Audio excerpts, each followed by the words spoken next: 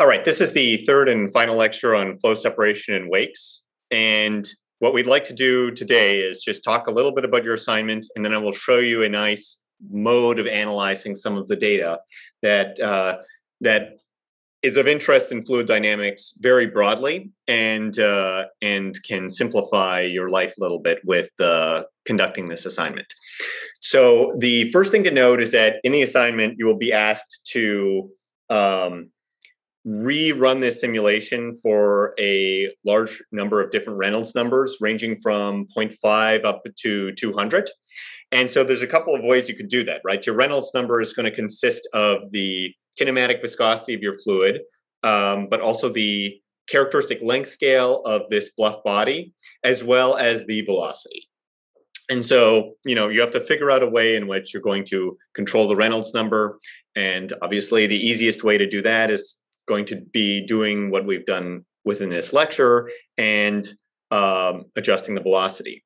And what you'll do is you'll describe the regime of the flow. So you have to be able to tell if that flow is transient or not. So do you have a steady flow, or do you have a flow that is time varying? Do you have an average lift force on the flow?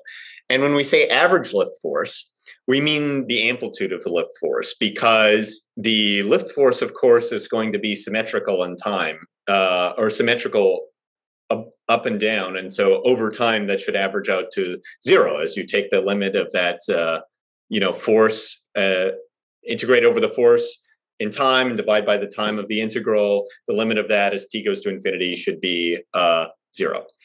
But you want to know basically square root of that squared limit as you go to infinity. So that's the amplitude. What's the average amplitude of that force vector? And then you want to indicate whether or not there's vortex shedding, and you want to identify the periodicity of the vortex shedding. And so for the periodicity, if we take a look at the goal plot from our last, So there I hit right-click, goal plot show, but I actually want you to double-click it and export the results to Excel. One way of looking at the periodicity is to observe, first of all, we can see very clearly we have periodicity here, right? We've got a quasi-sine wave type behavior, and so that is, in essence, the definition of periodicity. It's something that's happening repeatedly over time with a regular period.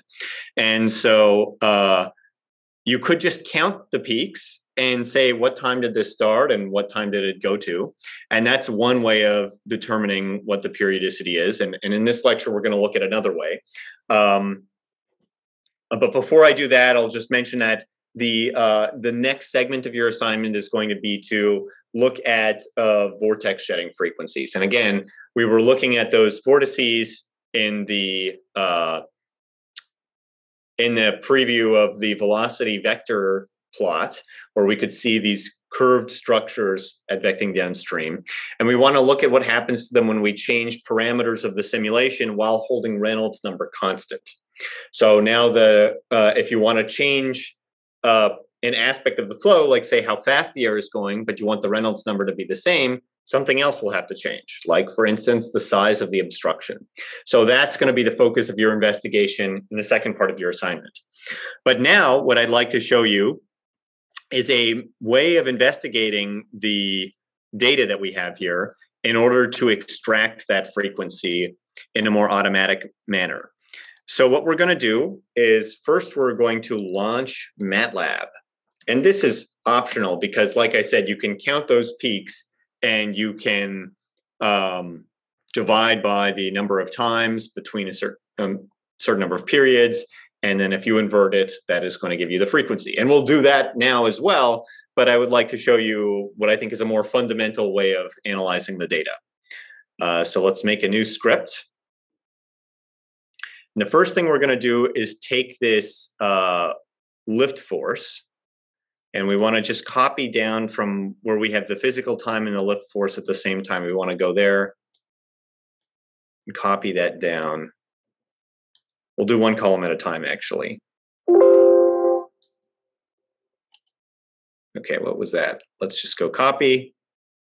and then we want to go in MATLAB, click or enter T underscore SW for SolidWorks equals, and then you'll do square bracket, Control V, paste it, close the bracket, and then I usually always add a semicolon to suppress output.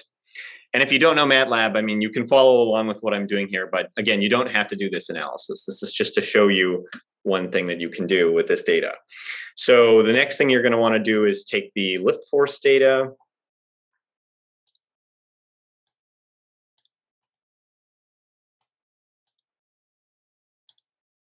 So we'll call that F, paste it in within the square brackets again, semicolon, enter, and then you can use CLC to clear it. So now if we go plot T underscore SW, comma, F underscore SW, oh wait, I just called that F. Actually, let me rename that, F. So if you've followed exactly what I did, just go edit. Oops, not edit value. Rename F underscore SW, and you'll see why in a moment. And so when you plot that, this is the data that we have in Excel. What we would like to do is some interpolation, because if we plot diff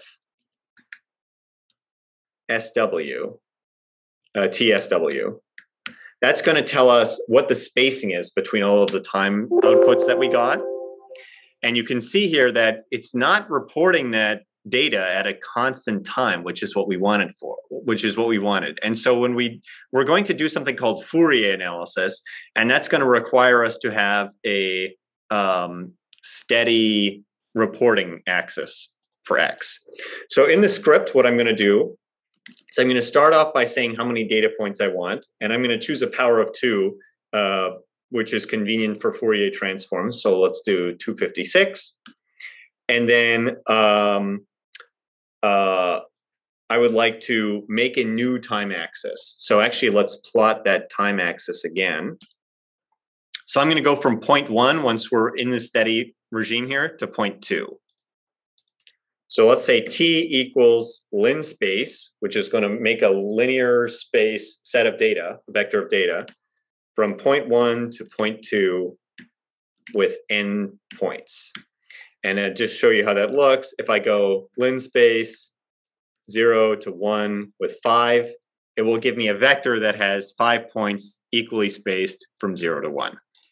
Okay, what we'd like to do next is create a delta time value, which is going to be useful later when we compute our frequency axis. And so for delta time, you can set that to mean diff of the t vector. And so if we plot that t vector, if we plot diff of the t vector the way we did with diff of t SolidWorks, it's going to be a line. It's going to, all of the differences are going to be the same. So you could pick any one of them.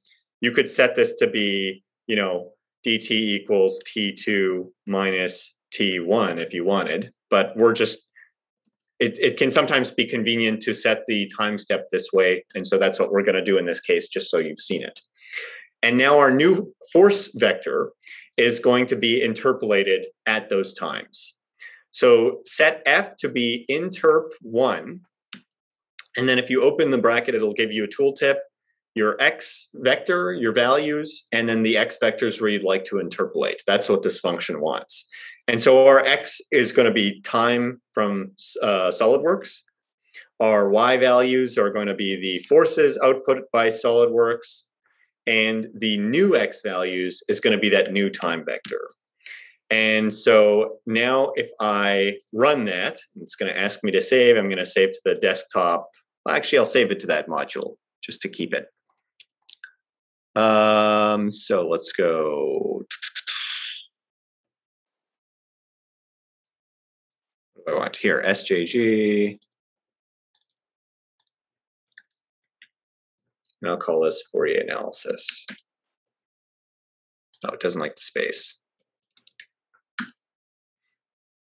Change folder.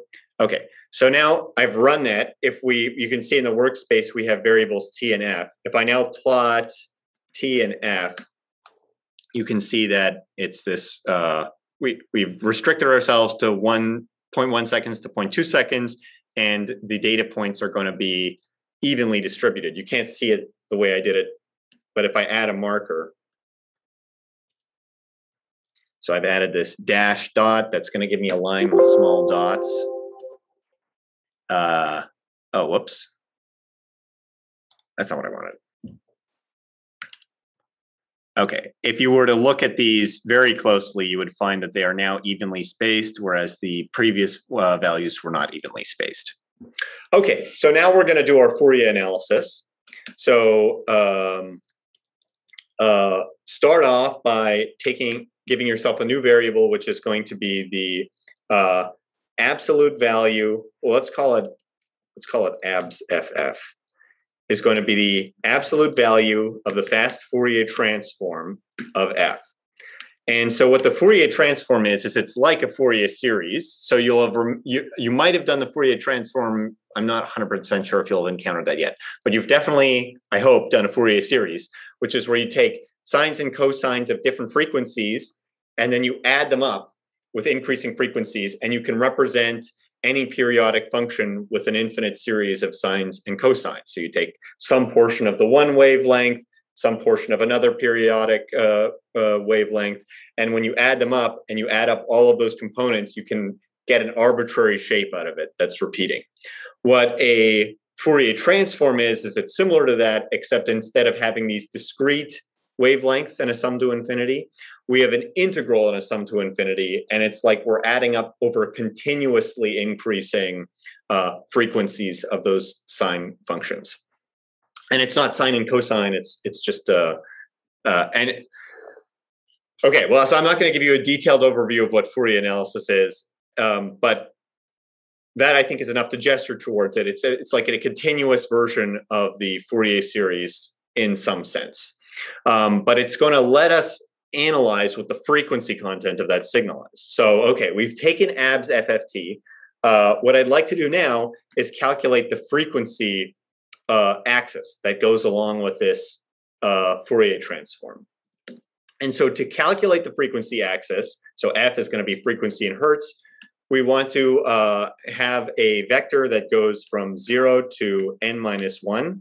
And I'll just show you again what that colon operator does. If I go 1 to 5 in MATLAB, it gives me a vector from 1 to 5. If I were to go 1 to n-1, or 0 to n-1, let's say, because that's what we're actually doing up there, it's going to give me a vector that goes from 0 to 255, okay? And so then you want to multiply this by 1, or actually, let's just divide this by, now we're going to scale it, by dt times n. And that's how you get the frequency axis for a fast Fourier transform. And what we'll do now is we'll set up some plots. So let's go plot results. That's a comma with a percentage sign. So you do comments in, comments, not comma. That's how you do comments in MATLAB. So comment, plot results. Now you want to go figure. And again, semicolons are going to suppress output in MATLAB. The figure won't have output, but it's just a force of habit for me. I suppress output all the time. And we'll make two subplots. The first subplot, so go subplot 1, 2, 1. First one is how many rows of subplots you want. Second argument is how many columns of subplots. The third column is which subplot are we looking at right now. And so then we will go plot T and F as before. And we want to give this a title, which we will call time domain.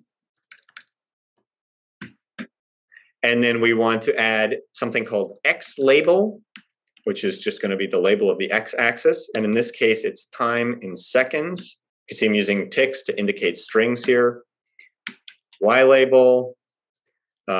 We have force underscore lift in newtons. And now we want another plot. So I'm just going to copy that and paste it to save myself a couple seconds here. So now change that 1 to 2, and that indicates that we're in the second subplot. And the title should be frequency domain. the X label should be lowercase f in hertz, and the Y label we can put abs, FFT, FL, and the units remain in newtons. And the thing I forgot to change there, which is important, is you want to plot F versus, what did we call this up here? Abs FF. So abs of the Fourier transform of F. But we also want to indicate which values we plot. If you just plot F and abs FF, you're going to get a two-sided Fourier transform. So let's go open bracket, and then we can select the indices that we want to plot.